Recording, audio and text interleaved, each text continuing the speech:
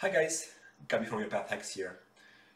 My first video on SAP BAPIs came out 1 year ago in March last year.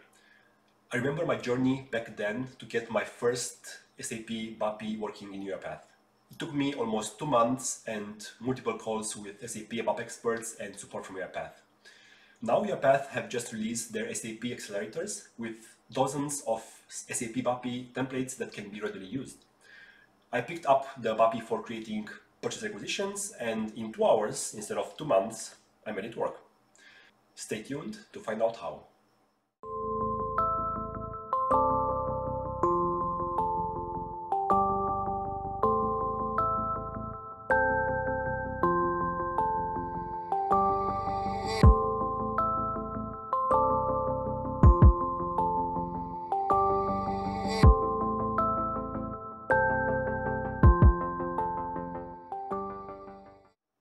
Okay, so to get accelerators, you first have to go to the UiPath Marketplace and select the SAP section. Then choose the business area you're interested in. You can choose between basis administration, finance, manufacturing, procurement, or sales. I come from procurement, so the choice for my first test was simple. You can choose between the SAP ECC and the S/4HANA versions. And you have to also download the foundation pack regardless of the actual BAPI you want to use. The foundation pack contains all the logic that is common regardless of the BAPI, and the BAPI specific templates are only then containing the specific details that differ BAPI to BAPI. So the first thing you have to do is know if you're on SAP ECC or SAP S/4HANA and download the specific packages from Marketplace. I was testing on SAP S/4HANA, and by mistake I downloaded the ECC version and it still worked. I tested the BAPI requisition create, but this will probably not work for any other BAPI, so just try to make note of the system version you have and download the right package. As an intermediate step, I recommend that you read the documentation. So if you go to Foundation Pack for Accelerators, I recommend you at least read the manual for UiPath Accelerators for SAP BAPI, PDF. And if you later on encounter issues, refer also to the FAQ manual for UiPath Accelerators for SAP. It will take you around 30 minutes, but they will be well invested. So the second step after you download the packages is to copy the foundation pack in a new folder, maybe rename it, and then copy the specific BAPI folder you want to try out inside the foundation pack folder. So this folder was originating in the source of the accelerators for procurement. So I copied it from here and paste it inside your test folder where you've copied already the foundation pack files. So everything is foundation pack except this folder, which is the specific BAPI. Alright, third step, fill in the argument Excel file. If we go back to the sources, inside this requisition create, in data, there was an argument file, which I've already copied. So going back, I've cut the file from here and I've copied it in the data folder of the parent. So just move the argument file from the BAPI specific folder to the foundation pack folder. So inside here. This basically contains the SAP connection parameters plus some other already predefined data. Make sure you fill in the client, the application server's IP address. For security reasons, I've taken it out. The system ID, the system number, and the SNC mode should be 0 if you don't use SNC or 1 if you do. The fourth step is to maintain the business data. That's contained in the BAPI specific folder, and it's this Excel file. In my case, I tested with creating a purchase requisition via BAPI, so I had to provide some mandatory information that would make up the PR. That can be done in the SAP BAPI requisition create v2.2 en Excel file. Here it was a bit confusing for me, and I had to start reading the implementation of the accelerator to understand the error I got and what I was missing. I started with creating a data row for the requisition items, so it's line number 5 here, and I thought that would be enough.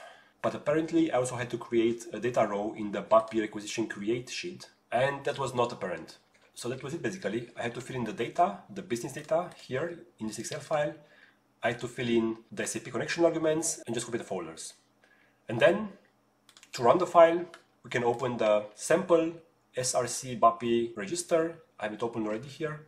And before running this, we have to make sure we have the SAP BAPI package installed. So we go to Manage Packages, and we should have this package here installed. And the prerequisites for running BAPIs with UiPath are very well detailed in the manual for UiPath Accelerators for SAP BAPIs. The UiPath side and SAP side are very well detailed here. So let's run it now.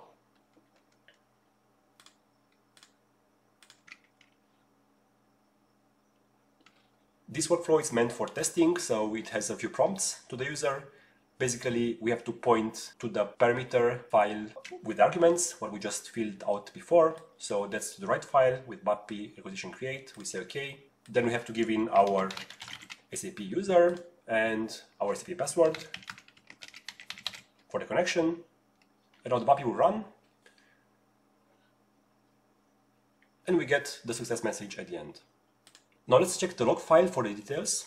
And we can do it in SRC common log. And we have the log of today right here. We can see the date, the time, and what happened. And we have here the message purchase requisition number created. So it has been a success. We can see the PR in SAP as well. We can go to transaction ME5A, for example. I will select the held PRs because it's not approved yet. Wait for this plant. And this is it. This should be my PR of today. So going back, ME53N.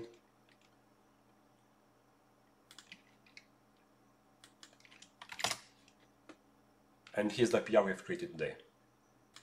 That was pretty simple, right? Well, provided we know what we should fill in for the business data.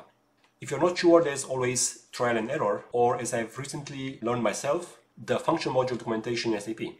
If you have the right in SAP, you can access it via transaction SE37.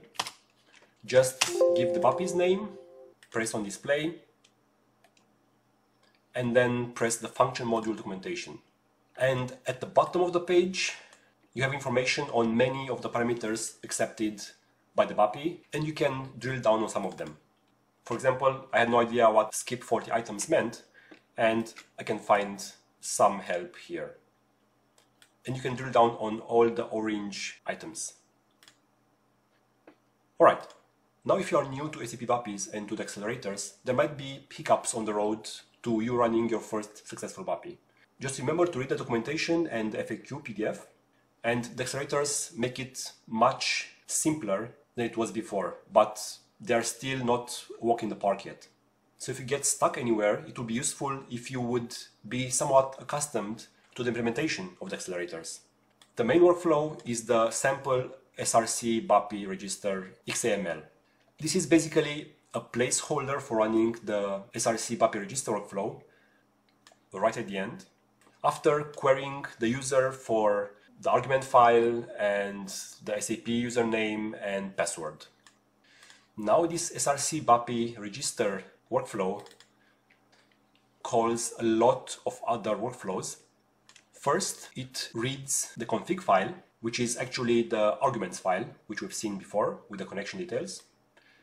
Then it checks the arguments. It basically checks if any of the mandatory fields are missed out. And in that case, it will throw a business rule exception at the end. The add argument key workflow, this updates the IO underscore config and the IO underscore options dictionaries with blank values if they are not provided in the arguments Excel file. So if something is left out there, the respective value of that key inside the dictionary is replaced with blank.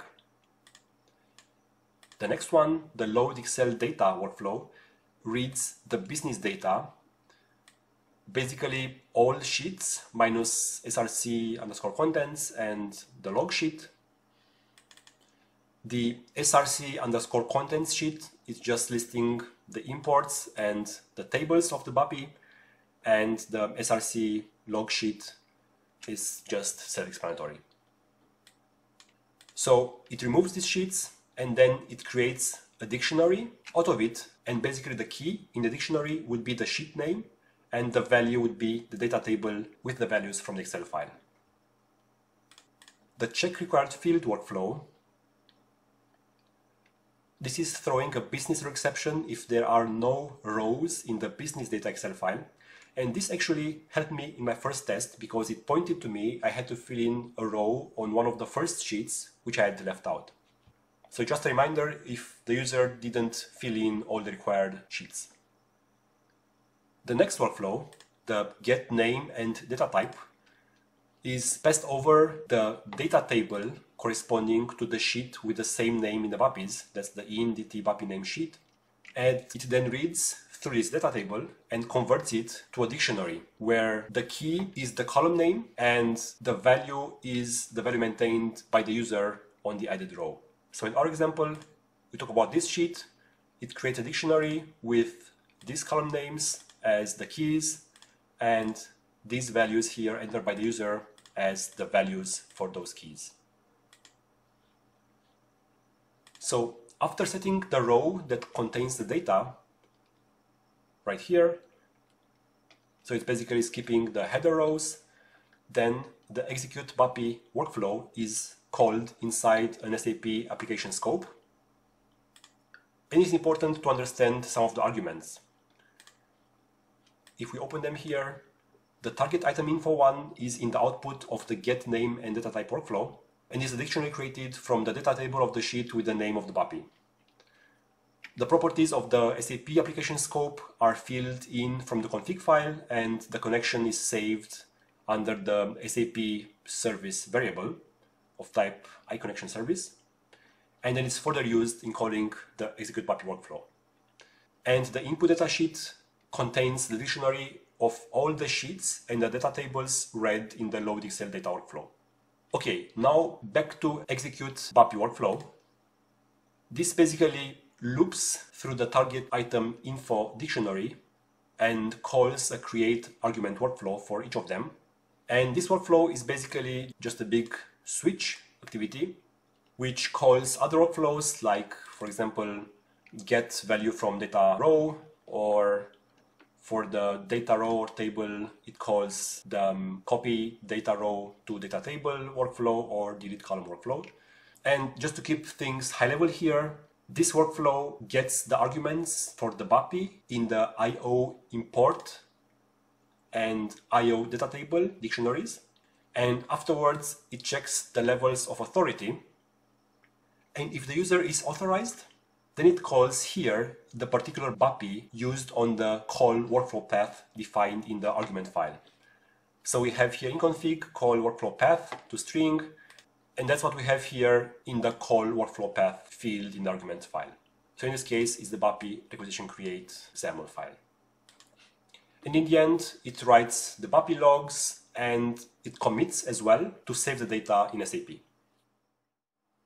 That's it. It has been quite a long, in-depth video, but I hope you have found it useful and that it would save you a lot of time with your BAPI implementations. We have seen step by step how to download and configure one example UiPath SAP Accelerator, and we have talked about manuals and what to do if you run into issues. And at the end, I've provided a high-level walkthrough for the implementation of the foundation pack for SAP Accelerators to get a first understanding on how this all works. If you enjoyed this video, please hit the like button, and if you want to support the channel and be informed of future uploads, please subscribe and click the notification bell. Thank you for watching and have a great day.